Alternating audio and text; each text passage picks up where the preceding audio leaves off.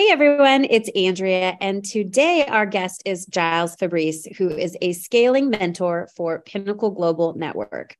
Giles brings 34 years of coaching experience to his clients and has helped hundreds of new and high-level CEOs to scale to significant business growth. Welcome to the show, Giles. Hi, thanks for having me. Yeah, absolutely. And I also want to mention, in addition to that brief bio that I gave for you, Giles and I have been working together. He's been one of my mentors for, 5 or 6 years now. And Giles, you've helped me tremendously. So I can speak to, are you getting feedback? Nope. I am getting feedback on my end. It's this I'm weather. getting as close to it as I can. Is it the rain? Yeah. Okay. Okay. That's not too close. I'm trying to get close enough. Right. So if there is, I've got close enough. I've got Wi-Fi wired. Okay. We're good. We're good. So in addition to Giles working with Pinnacle Global Network, I can also attest to he's been a mentor of mine and helped our business grow tremendously for the past 5 or 6 years. I lose track because it's been such a, time flies when you're having fun. But Giles is just an tremendously resourceful business strategist. And he's the one that I go to when I feel like my hair's on fire in my business. And he's the one that gives me that calm voice of reason and really helps me think through and strategize and solve whatever problem that I'm having in my business. So I can speak to how amazing you are, Giles. And I know that our listeners are going to really get some good stuff from our conversation today. So I'm excited to jump in. Awesome. Me too. Perfect. So one of the questions that I think you and I have a lot of discussion around, and I know that our business owners that are listening are usually questioning, well, gosh, when do I need a CFO in my business? At what level or what stage should I be considering to have a CFO join my team? And what are some of your thoughts around that? It's a great question. I mean, I would really ask a couple of questions. First question is at what point are you in your business? If you're under $1 million, right, you may not yet need a CFO unless you're incredibly well funded, right? And there's a ton of seed money sitting there, right? I would say if you're under $1 million, obviously understanding your numbers is really, really important, right? But I'd say there would be 3 requisites. Normally when I'm working with people and I'll ask them a couple of questions. Firstly, when we're looking at the numbers, how well do you know your numbers? If you're over $1 million and your numbers are getting a little bit blurry, I think I would say, in fact, first question, do you know what your client acquisition cost is? Do you know how much money it really costs for you to acquire a client? And how much money do you spend? If you're spending marketing money, which we're hoping you are, right? If you're spending money on marketing, what kind of a return are you getting for every marketing dollar? So if you can't answer that question, right, there's a good chance that you need a CFO. If you're over $1 million and you can't answer that question, hire a CFO. A second question might be, if I'm looking at a profit and loss, and I'm looking for a year in advance, am I able to estimate how much money will be in the bank each month for at least the very minimum the next 6 months, ideally the next year? If you're feeling like you can't make an estimation and you're really not being able to forecast your cash flow, at that point, I would say bring a CEO in. CFO. Right. There you go. So if you're over $1 million, if you're struggling with cash flow forecasting, if you're not understanding what your true client acquisition cost is, that's the time when you need to get somebody to be able to come in and help you with your numbers. Yes, I completely agree. Biased opinion here, but what if our listeners are going, okay, I'm at $1 million, check, got that box covered. But I'm not sure what the client acquisition cost all entails. You have a really strong marketing background. So could you talk a little bit about that? So when they're calculating those figures, what are some of the components that go into that? I think you have to ask yourself, first you have to look at your client, and you have to ask yourself, from a conservative, I'm all about conservative numbers here, right? Look at a client, you have to say, what's the conservative amount of time a client will stay with me? You know, many people have clients that will stay for a couple of years. Is it a one-off sale, or is it a sale that may continue? And really working out, you know, how many products do we feel, or services would that product purchase from us? So firstly, being able to work out what is the client lifetime, the value, the client lifetime value. You know, sometimes this is why sometimes people do a loss leader, because they're really very, very clear about what their client lifetime value is, right? Secondly, so, you know, you've worked out your client lifetime value. The thing that usually trips people up is working out client lifetime profit, right? Many people underestimate how much money it takes to get a client and overestimate how much profit is in a client. Remember, you know, if you've got a client, a percentage of that money that client gives you will go to keep the lights on. A percentage of that money that your client gives you will, you know, pay your insurance, right? Pay for office furniture, right? You know, all the things that the mundane things that we lose out. The question, and this is why I would always say to somebody, if you're over $1 million and you're not sure about that, finding somebody that really understands, like, okay, what are the costs? What are all the costs? And how do I work out a proportion of those costs? You know, if I've got an internet bill and I've got 7,000 clients, you know, people are using different products or services. How do I actually weight a percentage, right, of the money that I bring in from a client? So I think sometimes that's where it becomes difficult for people to really get to that accurate number. The reason I would say to somebody is if you're not getting that, is to hire a CFO. Is one of the things that really bites people is this do-it-yourself mentality. So they think, all right, I don't know what my client lifetime value is, and I'm not really quite sure what my client lifetime profit is. And remember, these are the numbers that if you get these numbers correct, right, you're able to really grow and scale your business. If these numbers are wrong, if you do it yourself, right, and you get the numbers wrong, you will literally be driving your business into the ground. I would venture further to say, you know, many of the clients that I typically encounter, I would say about 5 to 10% of the business owners that I meet, when we dig into the numbers in a little bit more detail, we find that their marketing campaigns are actually costing them money. Mm-hmm. And that if they actually stopped their marketing campaign, they would be burning less money. They'd actually be more profitable if they stopped marketing. And I mean, that to me is quite a sobering thought. So whether you need to bring somebody in for the year or for a shorter period to be able to get those numbers down, fantastic. I would urge anybody to do that. Mm-hmm. Absolutely. I think kind of piggybacking on that, what we see a lot of times is marketing dollars just get lumped together versus splitting those into two different buckets and saying, this is my new customer acquisition cost, and this is my existing customers that I'm selling more to, upsells, cross sells, things like that, because you're going to have different marketing campaigns to each of those buckets. And if you're not tracking those numbers separately, right, it just all goes into one bucket, one expense line item. Or even if you're splitting it out by, like, I see some people listed out by my contractors or the different types of marketing expenses they're paying, versus really having any kind of visibility into what's the ROI on each of the campaigns that you're running.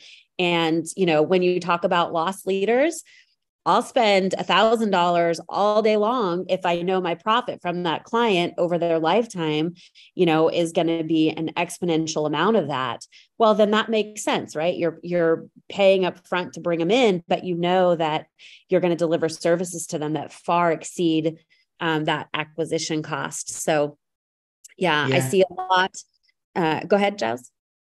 I was just thinking, if you haven't got an understanding of your numbers, you'll never really understand how effective your marketing will be. You'll never really be able to test each channel.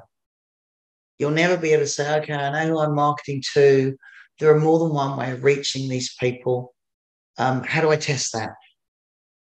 I would venture to say marketing is, it's much of marketing is understanding the numbers. And if you don't understand the numbers, you're really just, throwing spaghetti on the wall and seeing if it sticks. Mm-hmm. Right. Certainly the marketers, for me, the advanced, experienced marketers, I have not yet met one single experienced marketer that didn't understand the numbers. Mm-hmm. Absolutely. And I think too, one of the other things that trips up some business owners is they have a bookkeeper in place and they're trying to get their bookkeeper to give them this analysis and this data. And what a lot of business owners don't realize is at some point you outgrow your bookkeeper. And if you're at that $1 million mark and above, like we we're just referencing, you've outgrown that skill set. You still need that, but their skill set takes you to here. You need the skill set that's going to take you to here. And I think that's also something that I see a lot of, these poor bookkeepers are just looking like a deer in the headlights going, wait, what? I don't know what you're asking me for. Have you seen a lot of that in your experience? I think there's an interesting concept for me, which is like, if you think about these startup businesses, let's use $1 million as an arbitrary mark, right? What took you from here to here will not take you from here to there. There's a different set of skills, the very skills that you need to really, to start your business, to have the energy to go forward, to not listen to the naysayers, to stay focused. These are the very things that allow you to be successful to a certain point.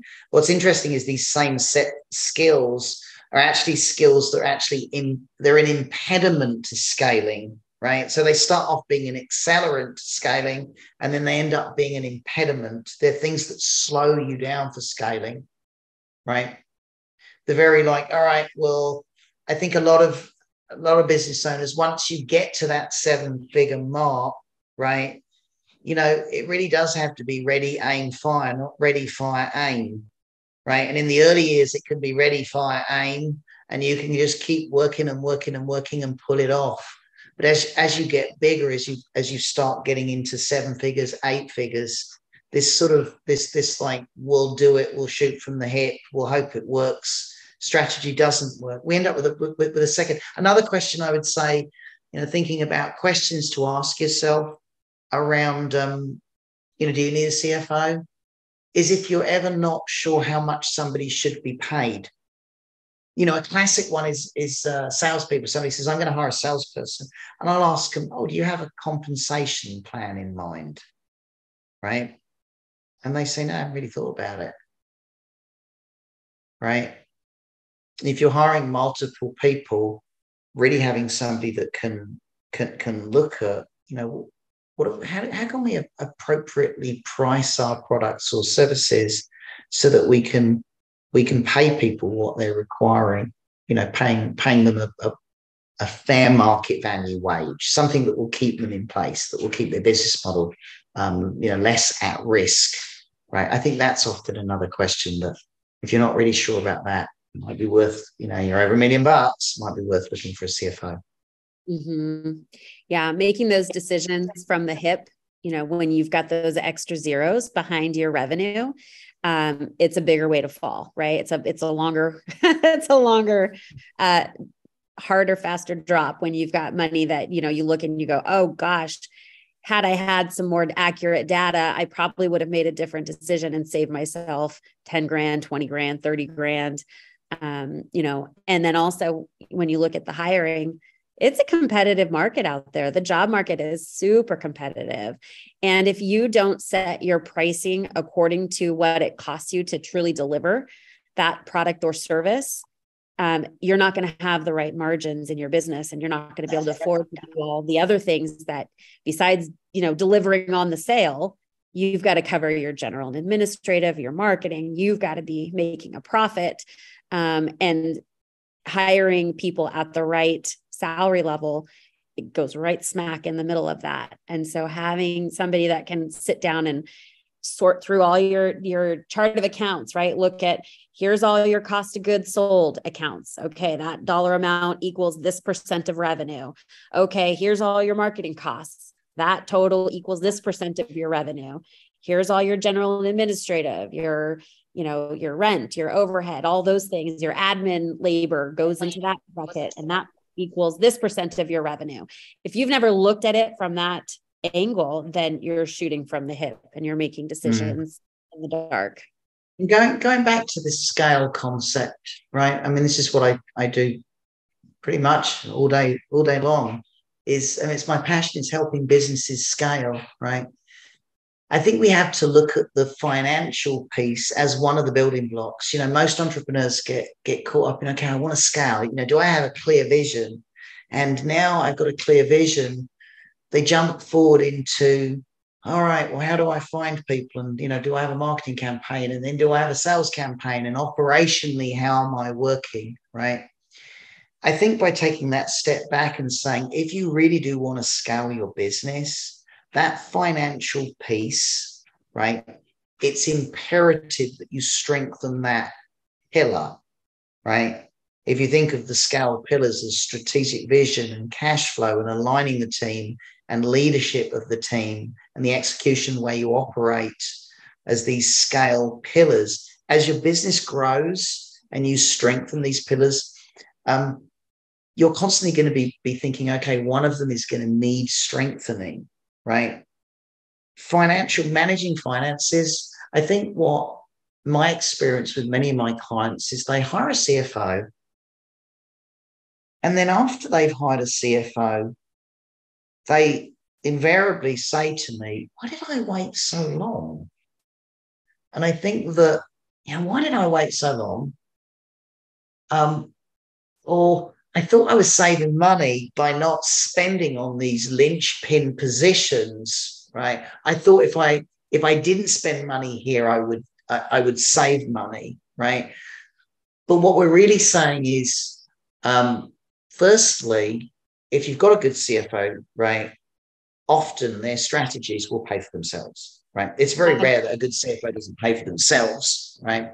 I've had CFOs that have alerted me to grants, free money, all these things where suddenly, the client hires the CFO, and the next thing they know, they've got this great grant, they don't have to pay for anything, and they're like, wow, that's more than, several years of what I'm actually paying for the CFO. But the thing that people also miss is this sense of certainty. I mean, I guarantee there's somebody that's going to listen to this recording, and they're going to be stressing about the numbers. So if you're that person and you're listening and you're thinking something like, oh, do I have enough money in the account for the IRS? Right? Am I putting enough away? Is enough money going away for sales tax? If maybe you're a product person, am I able to retain and keep people with wages that are going up? I think what we don't realize as leaders is how much of this, how much of our brain that these thoughts take up until we've got somebody in place. And then at that point we go, why did I wait so long? This was nuts. I tried to do this on my own, right? And what I didn't realize was how much of my brain, how much of my bandwidth was being occupied by anybody got a letter from the IRS?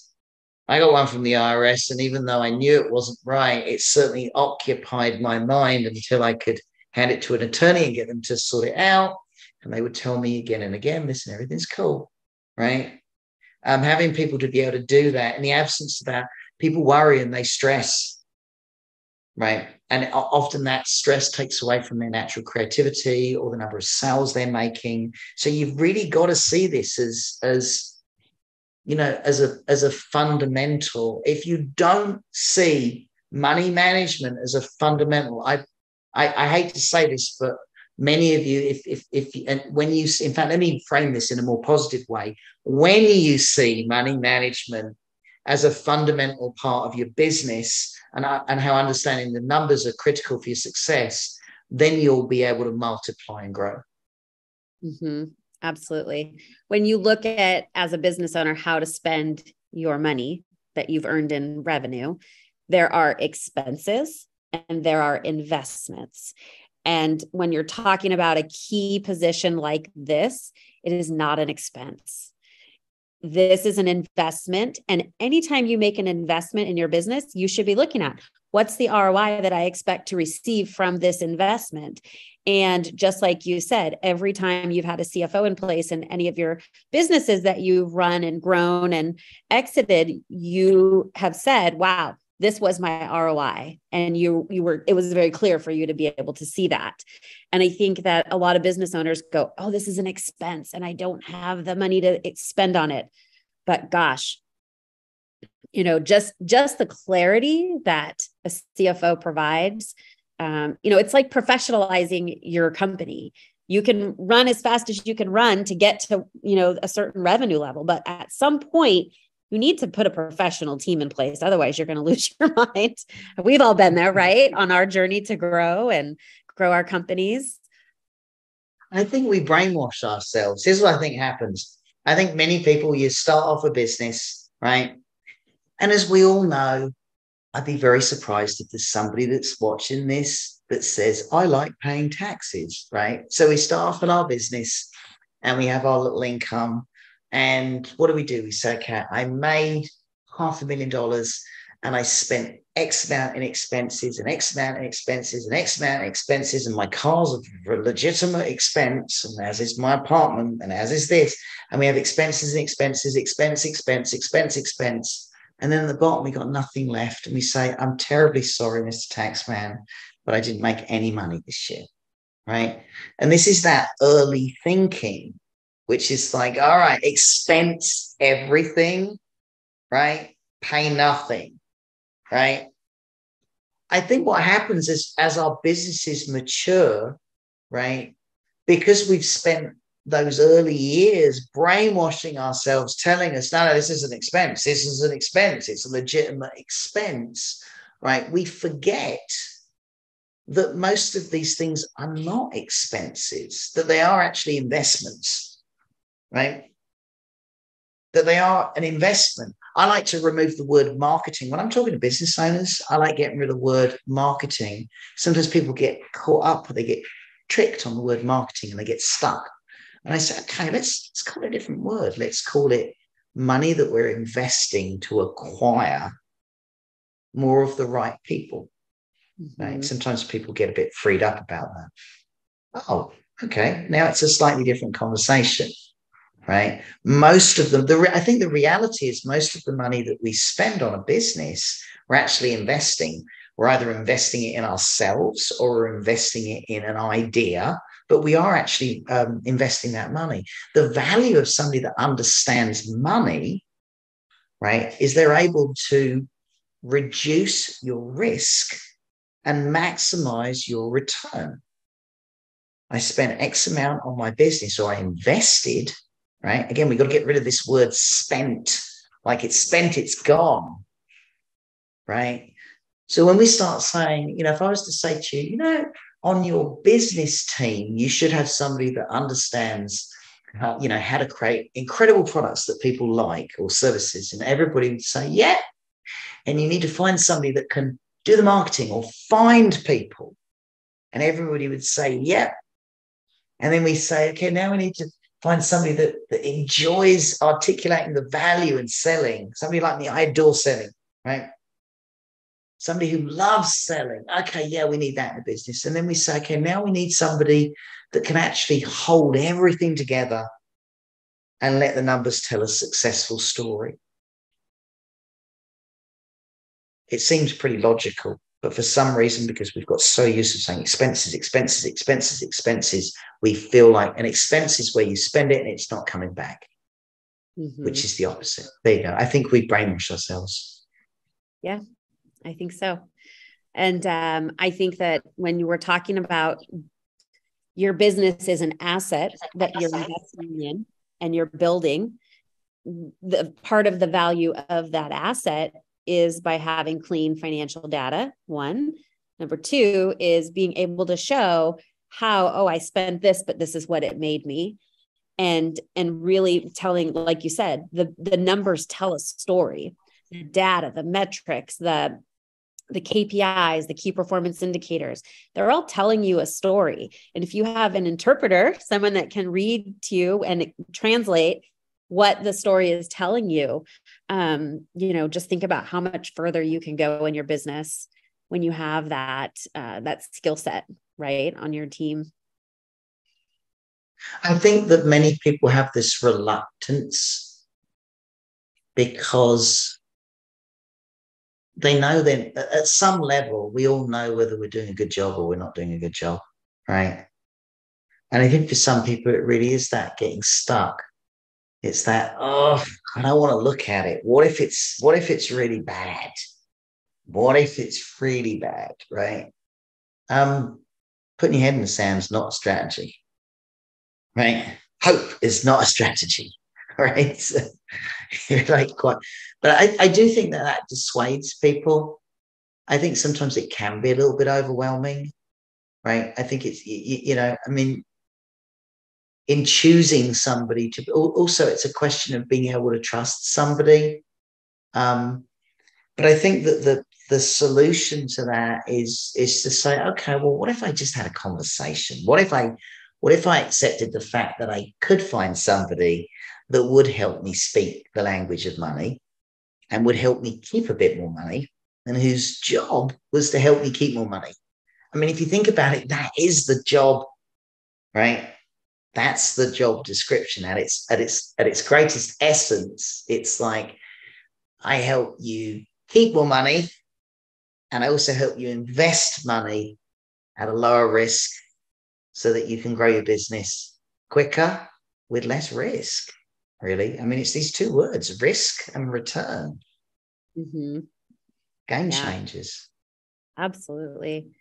So I think one of the really cool vantage points that you have in your profession is you get to talk to so many different business owners, and you get to see so many different types of business, industries, business models, all of those different, and I guess, touch points really help you kind of boil it down and summarize, like, okay, guys, you could be in any different industry, in any whatever it may be in your business. But if you want to get from point A to point B, here are some of the things you need to do.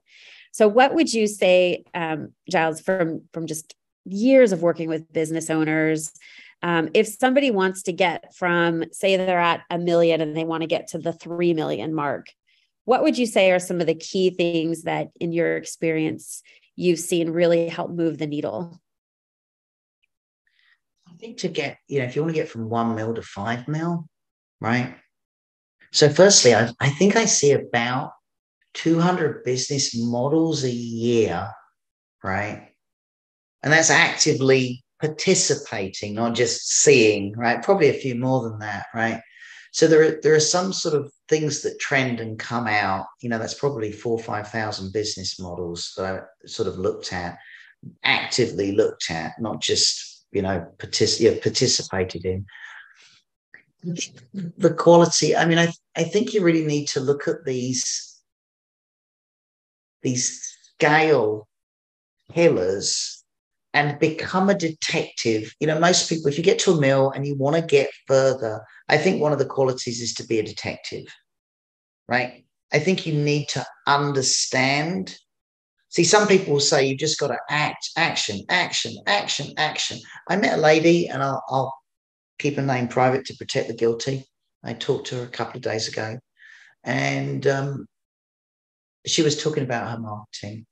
And she tried 36 things in a year.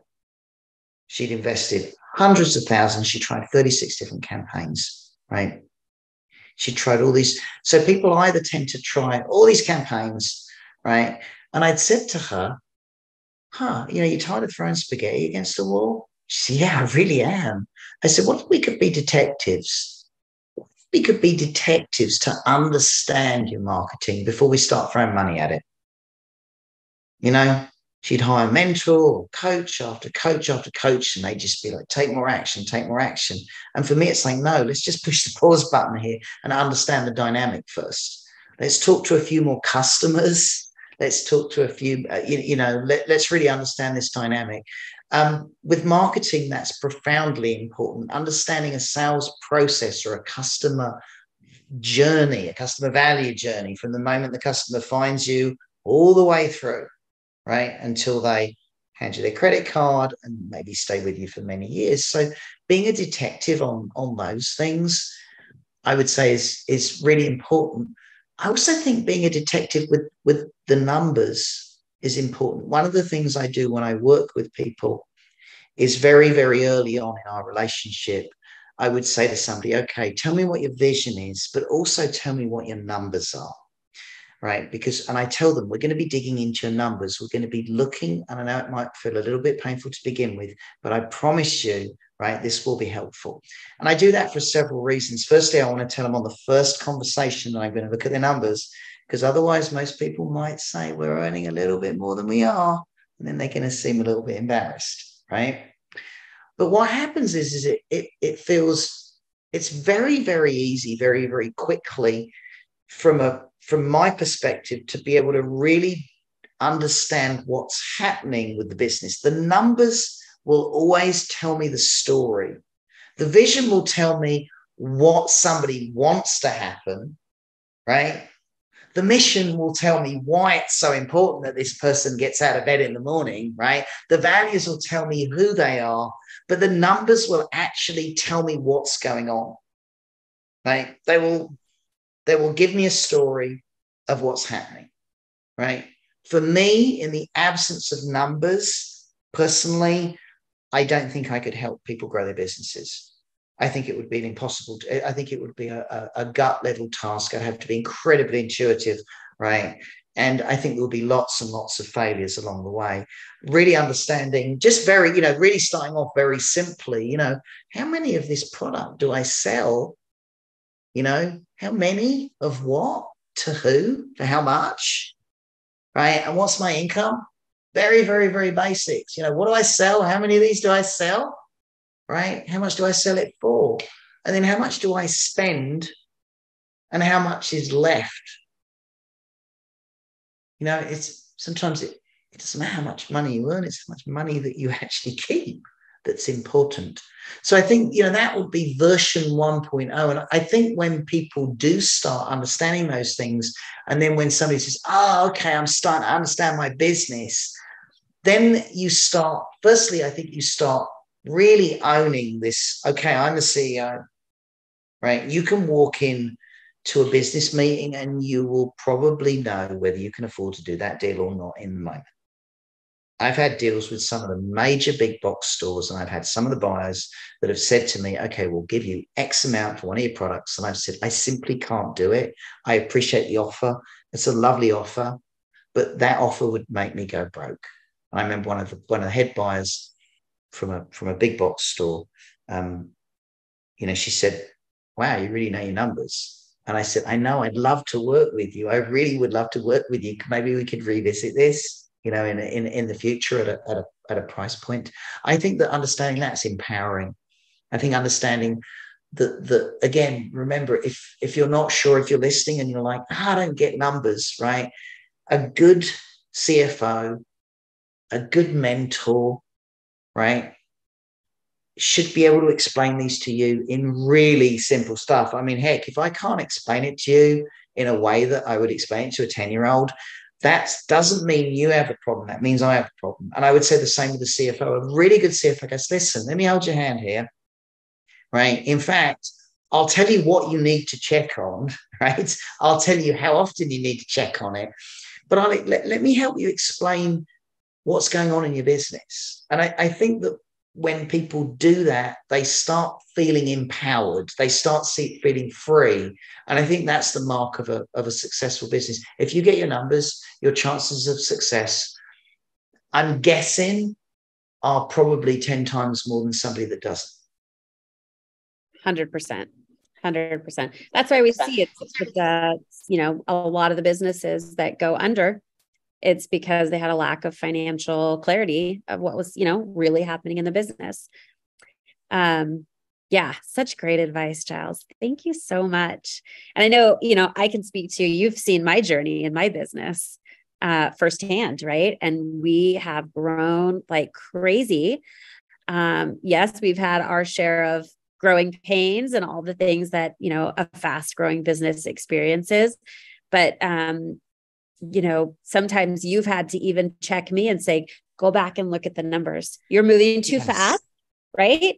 Go back and look at your numbers. And it's that old, saying, like, the cobbler's kids have no shoes, because as business owners, that's just our natural tendency, is to move fast. Right. And the real value in what you're saying is slow down. Like you told the gal with her marketing and 36 different, funnels or campaigns, slow down. And what is the data telling you? Because that right there, if you can interpret and be the detective, like you said, of the data, whether it's marketing, whether it's your team's utilization rate, whether it's your, whatever it may be, there's so much data in your business. And if you don't have the skill set as the business owner to mine that data and interpret it and tell the story, then you need to bring in that skill set into your business, because it's just so valuable. And I've learned, through my business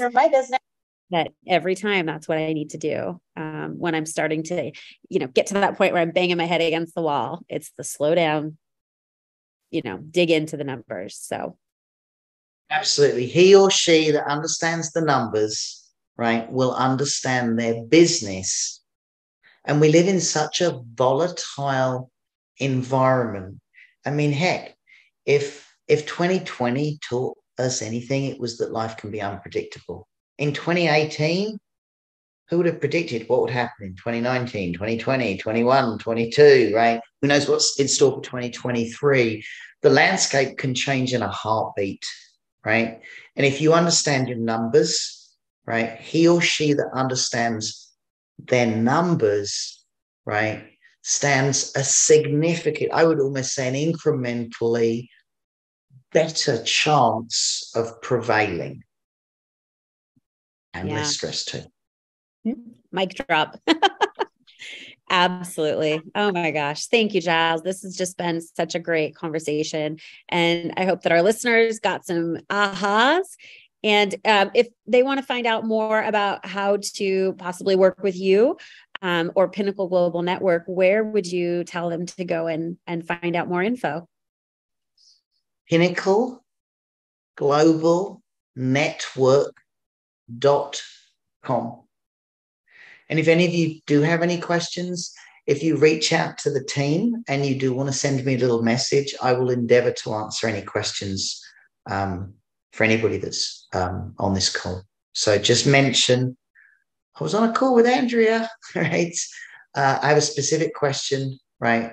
You could email me. I'm going to say this right now, right? It's Giles, Giles, at Pinnacle, G for global, N for network.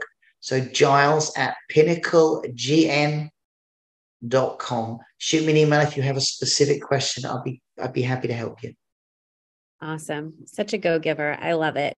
And I can just attest that if Giles does give you an answer, it's gold. So be very appreciative and thankful. And thank you, Giles, for being on today with me. And if you guys are interested in hearing more about any questions that are financial and you want to reach out to me, we've got all our links below. And Giles, thank you so much. Have a wonderful rest of the day. Thanks for being here.